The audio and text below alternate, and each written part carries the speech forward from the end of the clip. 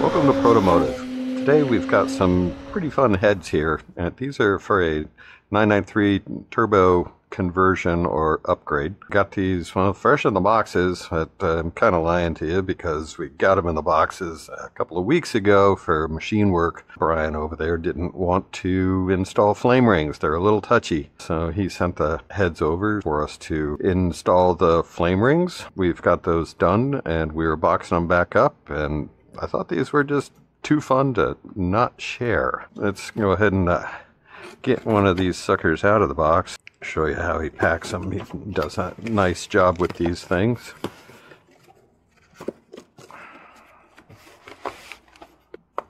Really simple packing method, but pretty effective nonetheless. All right, that guy's out. So, what do we have here? This is a 993 Carrera style cylinder head, because this particular one is a turbo. It's a turbo upgrade, turbo conversion. He can make them in the 993 turbo style with the higher sides, but we decided against that because liner availability. The 993 turbo liners are 114.5 tall. These are 120 tall. They make the difference up in the cylinder head. As you can see, this huge step in here versus these are flat. So Brian made these up to match the available liners. Got some pistons made up to fit this all together. 8-to-1 compression at the end of the day with a nice piston and a super strong head. So here's the overall cylinder head. Very nice work. So let's talk about this guy for a little bit.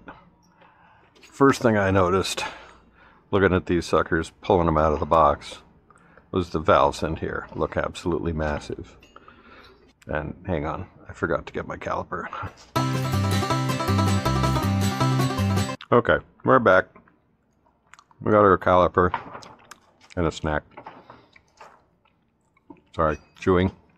Anyway, first thing we noticed when unboxing these things were, holy cow, would you look at the size of these valves. They look massive compared to the stock head. Oh. That's not going anywhere. Anyway, 993 turbo valve. Got these at 50 millimeters intake, 42.5 millimeters exhaust. This sucker looks like it's about 52.5 intake versus the 50. I don't know if you can see that. I'll line it up to the bottom there and you can see the gap on the top. And 44.5 exhaust versus stock 42.5 on the exhaust. So we're +2 intake and exhaust. And I mean, the valves already look big and they're air cooled. We've been used to doing a lot of the 4-valve stuff lately, and they've got tiny valves by comparison.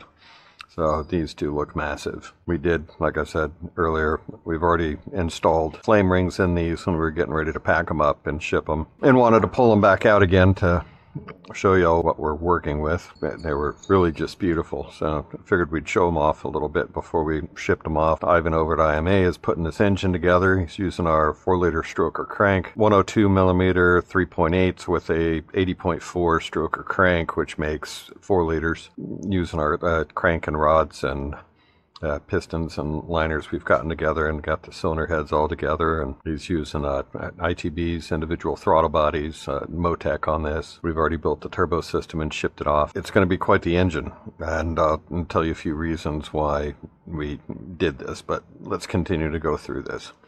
So we went with standard inlet size on the ports. Let's see, these should be about, yeah, they're very close. Casting on the turbo is actually slightly larger, within 3/4 of a millimeter, but you can see they've left a lot more meat on the side here to run much bigger ports. These same cylinder heads, he'll run the stock ports 41.5. He'll run the Euro RS ports at 43.5.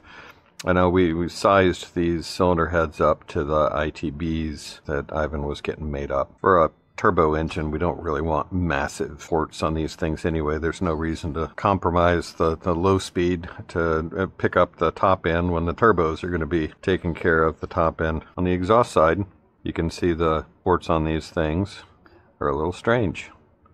They're what you'd call the D-shaped port. We're looking at about 40 millimeters, so the port size hasn't changed, but the D shape, what they're doing there is they're increasing the short side radius of the port to keep it from not necessarily cavitating, but leaving the wall when you're doing port work and whatnot. If the short side radius gets too tight in there, you get a turbulent boundary layer rather than following the wall. So they bring the wall out to keep that boundary layer, or fill this boundary layer with aluminum so that the flow stays attached to the inside radius. And that, even though the port is slightly smaller in diameter, you actually increase or improve flow because you've gotten rid of a turbulent boundary layer on the inside radius. So the other advantage of the D-shaped port is it does provide a slight AR and a reversionary effect on the port, so it keeps the flow from backing back up into the port. That was popular for a while and still effective. The valve stem diameters are the same, guides are about the same. I don't have springs on here, but the same spring package would work on both. All bolt patterns and whatnot. It's made to bolt up to the standard cam housings. Nothing crazy here because we've got the same number of valves, same number of plugs, same number of everything. The billet heads are a OEM replacement style cylinder head. But I don't know if you can notice that little port's missing. That little port right there pops out in here. That's your secondary air injection. The secondary air injection port has a nasty habit on turbo heads of blowing or torching out the seal. This cylinder head is fine. I'm not seeing that at all, but I've seen too many of these cylinder heads with this torched out, and they've got this crazy exhaust leak, or it sounds like you've blown a cylinder head and a liner out. You take it apart and that's all fine. You pull the heads off the cam housings, and this secondary air injection port, because of the exhaust pressure and temperature going down through there, has torched a hole out through the side of this thing and created a nasty exhaust leak that's damaging the cylinder head. So rather than having to plug these or do some machine work or weld them or whatever you need to, they just don't exist. So you've got a much stronger head, no potential for leak path there. Brian's running high rate valve springs. I think he told me they're anywhere like 280 to 300 pounds over the nose, probably 125 pound seat pressure. There, his titanium retainers with valve locks. I think they're single groove keepers versus triple groove. Using the triple groove. So those all came pre-installed, ready to go. The cost of the cylinder heads, it seems outrageous at first, but if you take a stock cylinder head, change the valves, put brand new valves in it. If you want to go oversize, you'll end up having to potentially change the seats too. Let's see. And we've got 52 millimeters there. We've got a 52.5 millimeter valve there. So the seats aren't even large enough. And same thing on the exhaust side here. Seats, 44. We could potentially get a 44.5. It'd be very close to getting these valve sizes in a stock cylinder head, like Euro RS stuff. But that being said, if you put new valves, change the guides, high rate valve springs, titanium retainers, machine up the SAI ports, do some nice port work in here rather than cast, fly cut, surface, flame ring.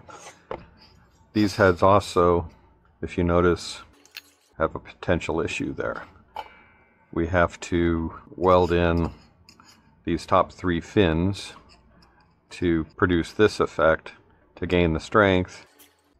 As you can see how close that flame ring is to the edge. If we machine this flame ring into the cylinder head without first welding this up, we end up cutting right through here, and the flame ring pops out the side. A lot of people are using, and I see them on Patrick Motorsports, they've got an L-shaped flame ring versus being full width. The thing is only full width in the liner groove, and then so you're not having to machine all this. I think Roof came up with it, I'm not sure, but they machine an L-shape so that the groove going in the cylinder head is very thin, and then it's L-shaped so that it's fat in the cylinder liner, and that keeps you from having to weld up the cylinder head. So you're not improving the strength of the cylinder head, you're just kind of taking a shortcut using an L-shaped ring. But it does make the machine work quite complex, accommodating the 2 different groove dimensions. The ring is pretty complex. They've got them in, I believe, stainless steel. They're listed on their website. Oh, and then to go back to where we were on the cost of the cylinder heads versus these, you've got to twin plug these also.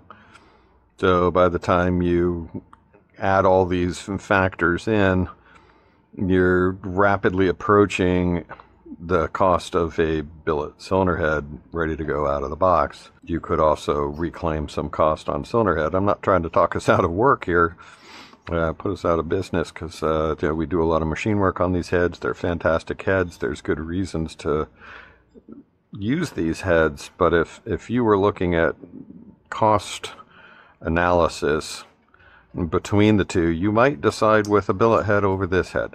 But you do lose originality, you do lose some of the fun stuff on these things. I don't know if you can see that. It says HO 350, which is actually an R350 Reynolds aircraft 350. God, what's that even called now? It's got some funny name. Hiduminium, that's it. Hiduminium 350. It was developed for Rolls-Royce back in the World Wars. They developed it for aircraft engine for high temperature resistance, extreme high temperature resistance. We'll get into that in just a minute, but that is one of the advantages of this cylinder head over even high strength alloy 2618. So anyway, they are twin plug. We have these come stock. Ooh, check this out. We've got a crack here. Can you see that? These were just shipped to us to put flame rings in. This head needs a repair job. Anyway, we better look at the other one. So that's yet one more disadvantage of dealing with used cylinder heads. These are brand new out of the box. We don't have cracks in them. This twin plug job that was done, the spark plug needs to be unshrouded like the stock port. Both these are all a little tight. Those could be unshrouded a little bit. At least these are radiused nice. These have sharp edges. That'll detonate. You don't want that. So we'll have to fix that too. Anyway, back to the cylinder heads. Enough rambling. Now, cooling fins. Let's check this out. Cooling fins versus cooling fins. We got some fat cooling fins here. Thick cooling fins. And we're talking, these are 1.7, these are 2.8. So the thickness of these is massive. Does that provide more or less cooling? We've got a lot more airflow going through this cylinder head. The open area is a lot larger. We've got the same surface area because we have the same number of fins. I don't know if you caught that before when I was holding them up next to each other, but fin versus fin, this head is taller, so you can't count this fin. Where 15 fins up to that deck, and 1, 2, 14, 15 fins. Same number of fins.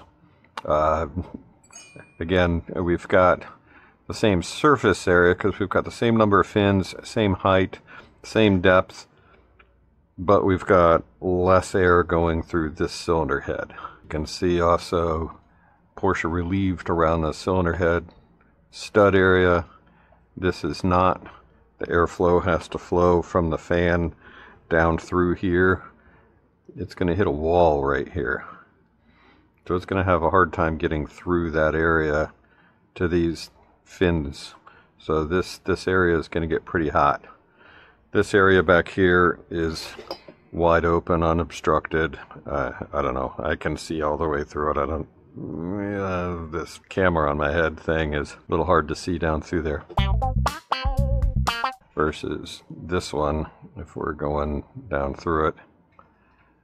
Yeah, I mean, we don't have a huge amount of area going through there, but we do. You know, it's probably 3/8 of an inch deep versus these come right to the top. So that's something to look at as well. We've got a lot more mass, so the more mass in this cylinder head may take a lot longer to heat up, so it may not have as much to cool down. But once it is hot, it may have a hard time cooling back down. I haven't looked up the thermal conductivity of the 2618 versus the RR350. I looked up everything else, but didn't think of that one. You know, in effect, how fast does it radiate the heat from the cylinder head? But that's something to consider. I may have liked something a little bit closer to that. I mean, he could have used a tapered cutter. You can see the OEM fins are fat at the bottom, skinny on the top. The Pauter are parallel. So anyway, not trying to cut them down, just showing you what I'm seeing as we're going through this, and ideas for the next one. Now, Bill over at Extreme, he makes billet cylinder heads also, as does 9M. I know CMW used to make billet air-cooled cylinder heads for a while. The 9M and CMW were all 2618. These are 2618 as well. That's that alloy, that base alloy they're making them out of. Whereas the Extreme heads, I believe, are cast in a A356 alloy. Same as a 964 or 911 cylinder head, whereas the turbo heads, being the RR350 alloy, are very different.